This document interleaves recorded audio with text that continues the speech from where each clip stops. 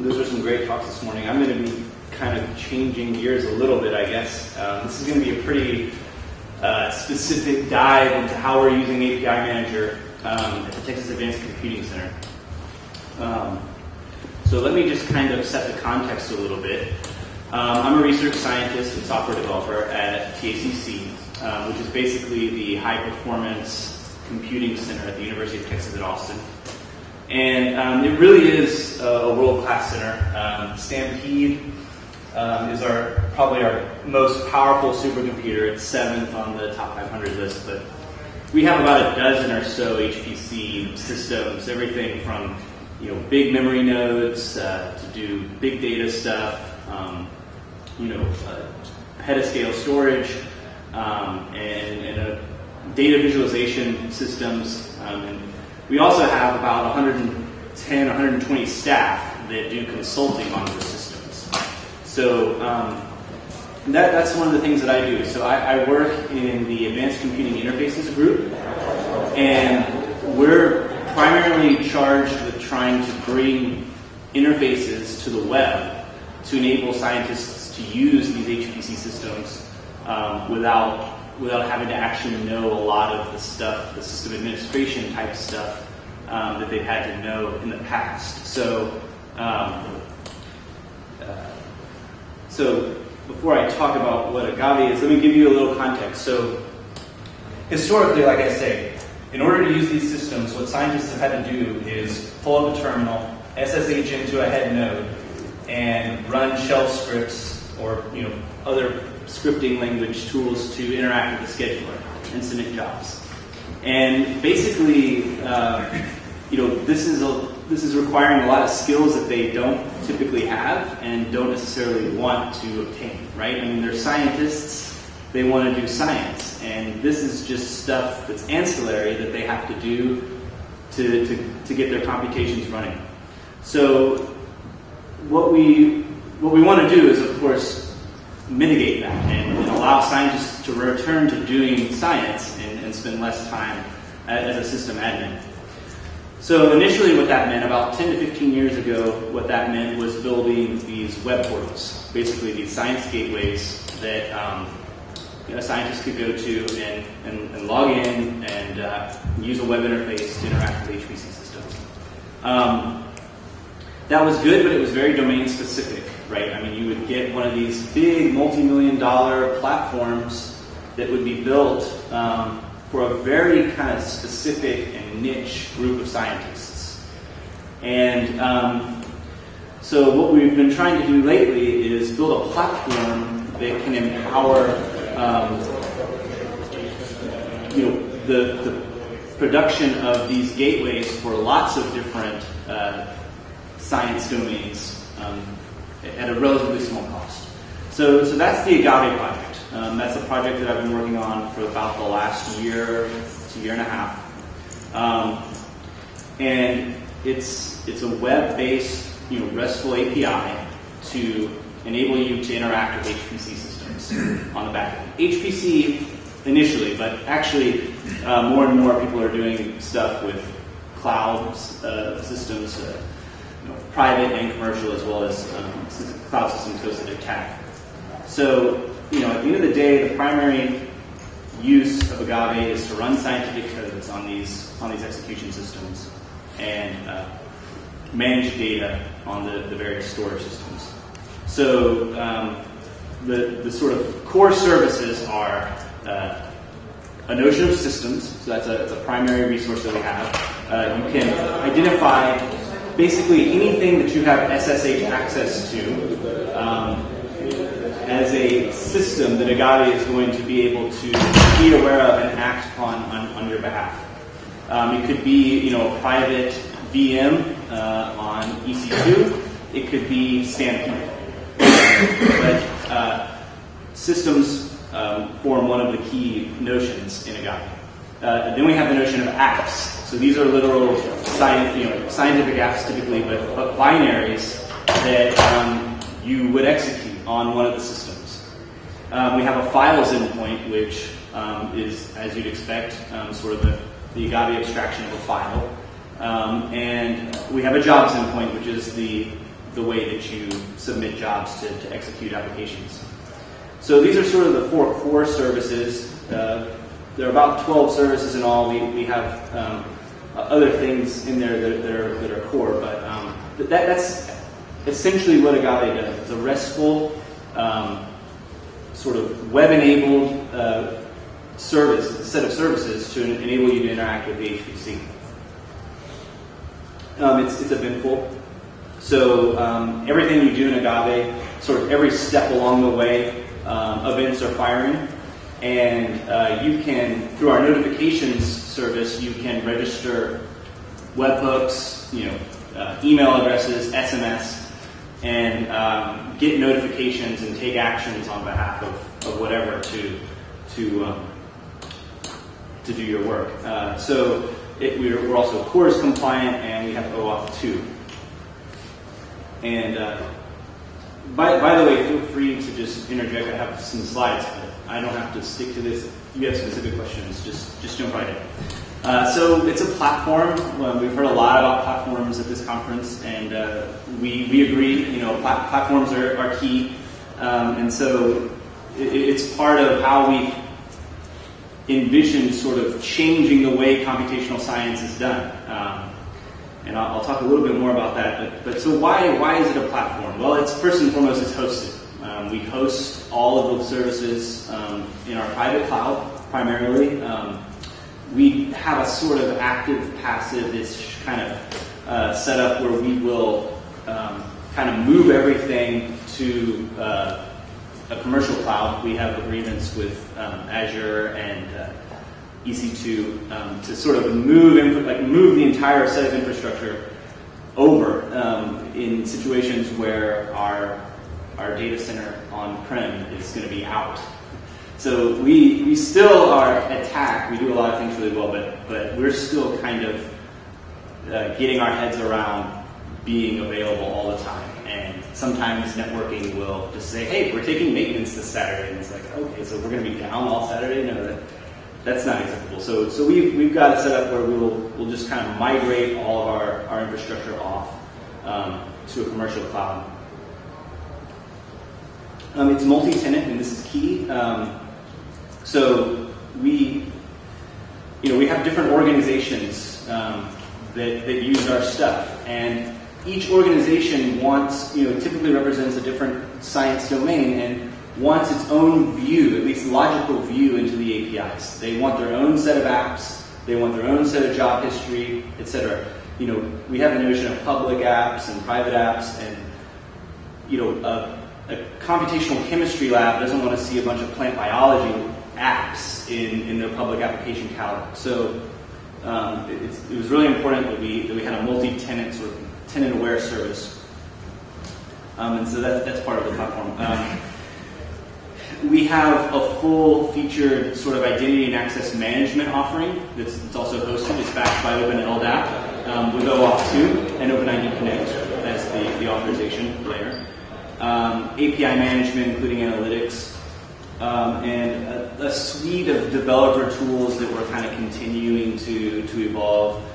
We have a command line interface, which is kind of ironic since we built this whole thing because we wanted people to not have to use the command line, and then one of the first things we did was build the command line interface because we love the command line. But we also have a bunch of different language SDKs: Python, R, Java. And we do white label deployments, so we will brand the end user facing web applications, like the authorization pages and stuff. We will brand those for a specific organization or tenant if they want that. So we are in production.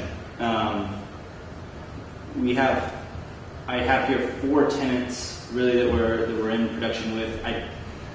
I was telling somebody earlier, it's kind of always hard to know exactly when we're in production. I mean, nobody actually ever pays us anything. It's all government funded. But so maybe we have 6. I don't know. It depends on how you count it. But the iPlant Collaborative is a plant biology project. It's our biggest one. About 20,000 plant biologists, and all the way down to Irisector, which is a Canadian lab that does sort of neuroscience type work. And that was one of the things that I wanted to talk about, was that we've kind of seen this sort of, well, we think we're seeing this emerging sort of bimodal distribution of the types of tenants that we're going to have. Sort of on one end, we have these large, sort of multi-million-dollar, multi-year ongoing NSF or NIH-funded massive cyber infrastructure projects like iPlan. And those are great, you know, and those pay the bills to some extent.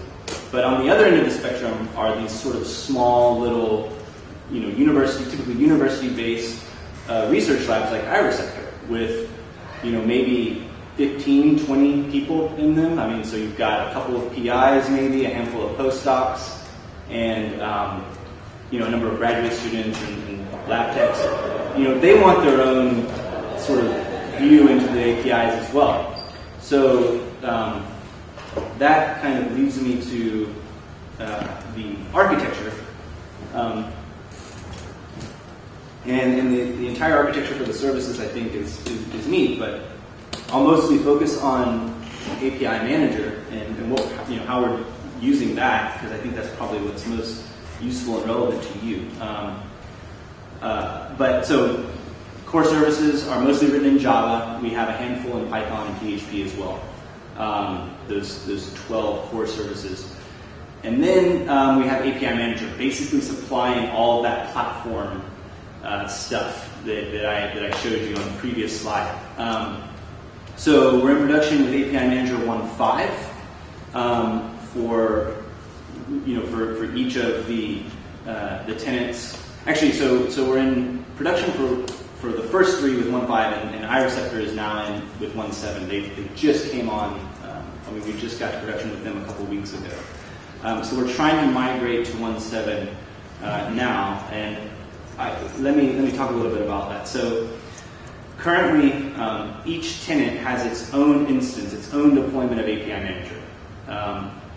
We did that for a couple of different reasons. First of all, we thought we wanted and needed to scale each organization separately. We also wanted to be able to brand things separately. You know, things like the OAuth application, and we could have probably jumped through some hoops to make it work with the multi-tenant model in 1.5, but we decided this was a simpler, just sort of easier way to get there, and we were kind of tight for time.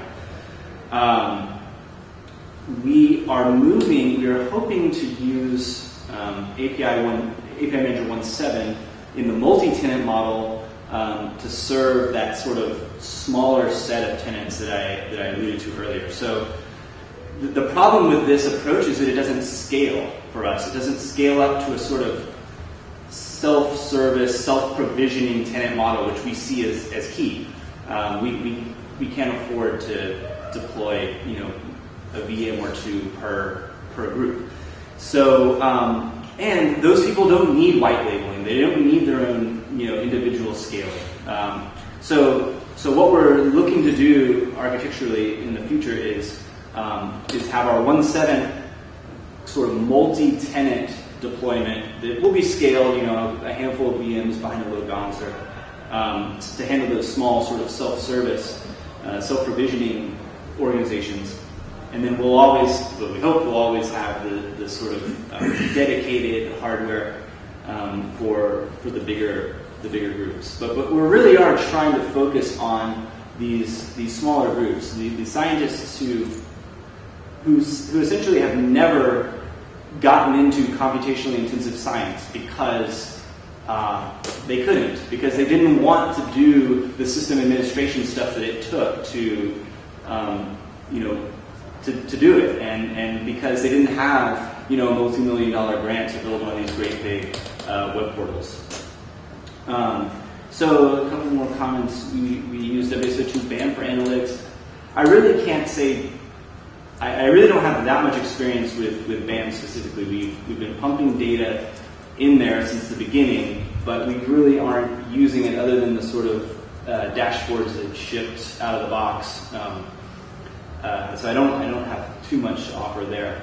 But of course, we have a host of other things that we use, like OpenLDAP, MySQL, Mongo, etc. So this is a large sort of diagram of the overall architecture of the entire system. It's pretty massive, at least for us. It's a pretty massive distributed system. I think we're at on the order of 50-ish VMs. So this is, like I say, primarily hosted in our on-premise cloud. We actually have a couple of clouds. We have a VMware cloud, and we have an OpenStack instance as well. But OpenStack has been, so we primarily use VMware for production. We're still sort of hardening our OpenStack instance. But the thing that I wanted to basically bring up here is that this, for us, is a complicated thing to manage. And so we took some time to figure out how are we going to, how are we going to actually manage all this infrastructure? Because it's not just the 30 or 40 VMs that make up our production environment, it's all the stuff that makes up our development environments as well. And we need to be able to spin those up and turn them down and not blow through resources, but be able to test things out kind of at will. So we're using a tool called Ansible primarily for that, which is an orchestration management tool. It's a Python-based tool, similar to Chef or Puppet, in some ways, if you're familiar with that. And I won't go into a whole lot of details unless someone wants me to, but basically we have Ansible has the concept of roles and playbooks, and we build out roles for every, type of software deployment we could do. And that gives us the ability to spin up, tenants sort of at will, as well as to pull up a development version of that tenant whenever we need to. We're also looking at a technology called Docker, which is a container-based sort of, originally it was LXC-based container technology. We're in the process of getting to a production deployment where everything is Dockerized, or containerized. And that's been an ongoing process.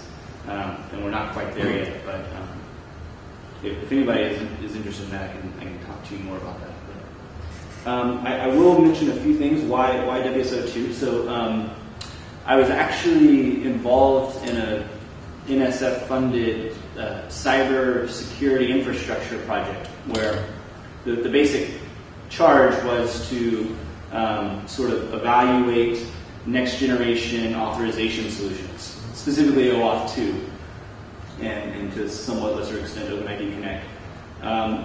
And so we started off just evaluating OAuth 2 solutions, and I mean literally probably evaluated a dozen or more.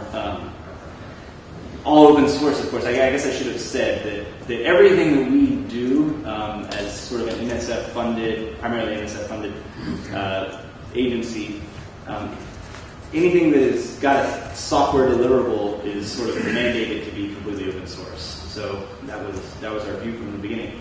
But anyway, so literally, dozens of OAuth 2 servers, Java, PHP, Python, Spring, Spring Security, and honestly, the API Manager, just the OAuth 2 server alone was the most featureful that we found. It had, and I should say this was about a year and a half ago. So at the time anyway, it was the most featureful. I mean, everything from all of the grant types were supported. Support for scopes. JSON web tokens, lots of the extension specs, to OAuth 2, not just the primary spec. And if you're familiar with OAuth 2 spec, you know that it's very liberal in what it says you can, what it says you have to include, and it seemed like they really went as far as they could to get as much in as they could. So anyway, we ended up kind of making that as our recommendation, and it just kind of naturally fell into place with all the API management features as well. I really do think that because I'll say, I constantly, well, maybe not constantly, but I'm regularly looking at what offerings are out there to make sure that what we have is the best. And I think for the most part, it really is the only open source offering that is this featureful. And of course, analytics with BAM, which I say we haven't done much with yet, but we hope to. So a little bit about the performance. So we've improved it over time. We're about 97% uptime on our off layer, which is not where we want to be, but it is something we've been afforded so far, in the sense that we're sort of startup-y, sort of in a startup mode at this point. But no, we want to be at 3 nines or even 4 nines. And we have some plans for that. We've improved the stability a bit with some patches. We're migrating, like I said, to API 1.7. So this is 1.5. These are statistics on 1.5. And we've been doing some stress testing, some load testing on 1.7, and we're quite confident. So far, everything looks good. It looks like it's going to be much more stable for us. So.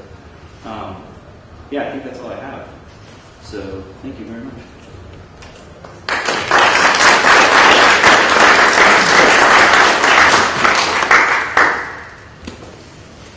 Did you wire in any test automation with that platform? Yeah, we did.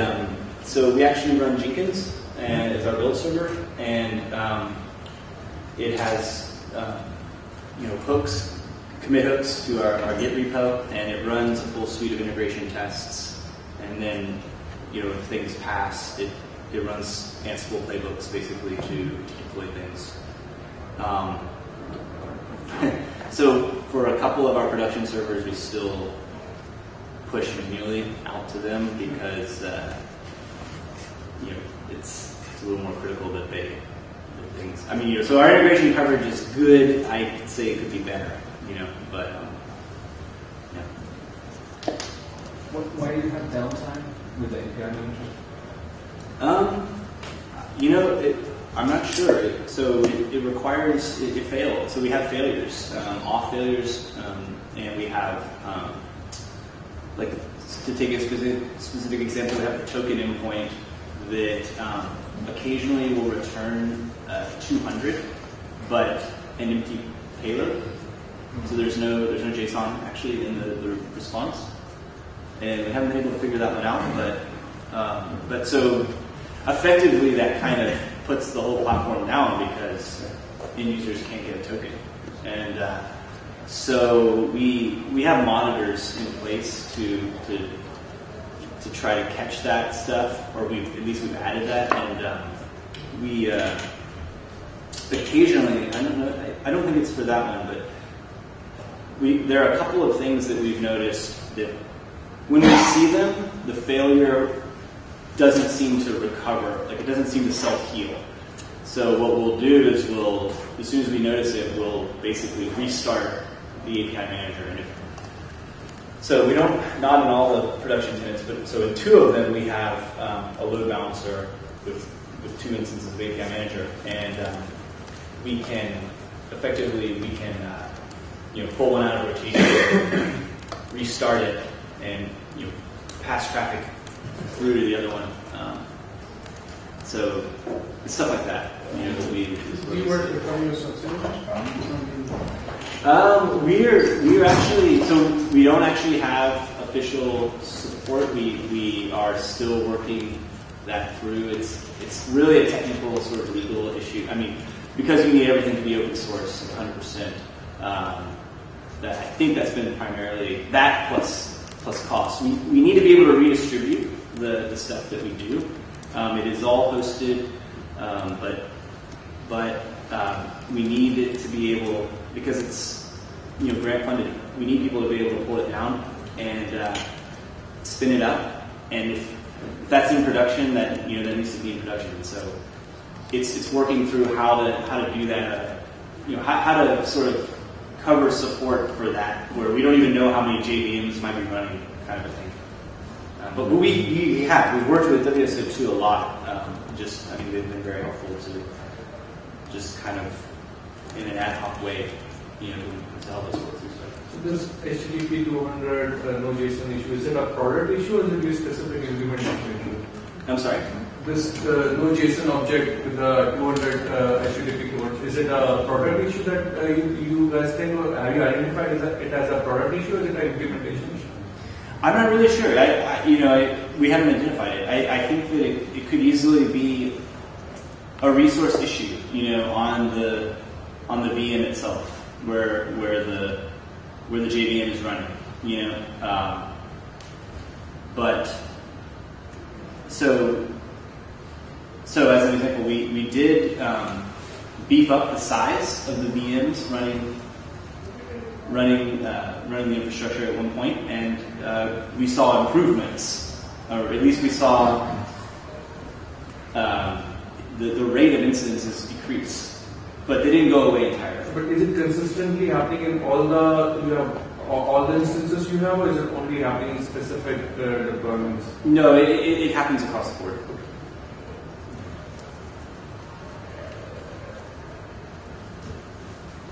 When you say API Manager, for instance, you specifically mean a gateway and a key manager. Yeah, well, I mean the entire stack actually. Yeah, so the gateway, the auth server. So what we do is, so for the tenants that have they run on a single host, we have 2 JVMs running. So one for the gateway and the auth server, and another for the publisher and the store, the web applications, because the publisher and store we're not making as much use of, you know, and well, in other words, they just don't have as much of an uptime requirement. So we can bounce that JVM sort of more easily than we could the other ones. But so yeah, so for the tenants in production, we have a couple on the full stack on a single host, and we have a couple that have basically 2 hosts behind the load balancer. And in that architecture, we have the publisher and store just on a separate host from the gateway. Do you know data replication requirements of any kind or anything like that? You haven't quite built it out to that level yet? When you say data replication, which do you mean like the synchronization? Yeah, I mean, do you have like synchronized tokens across geographic sites? No, that is definitely some place where we want to be, but no, everything is hosted like on the website. All right. Thank you.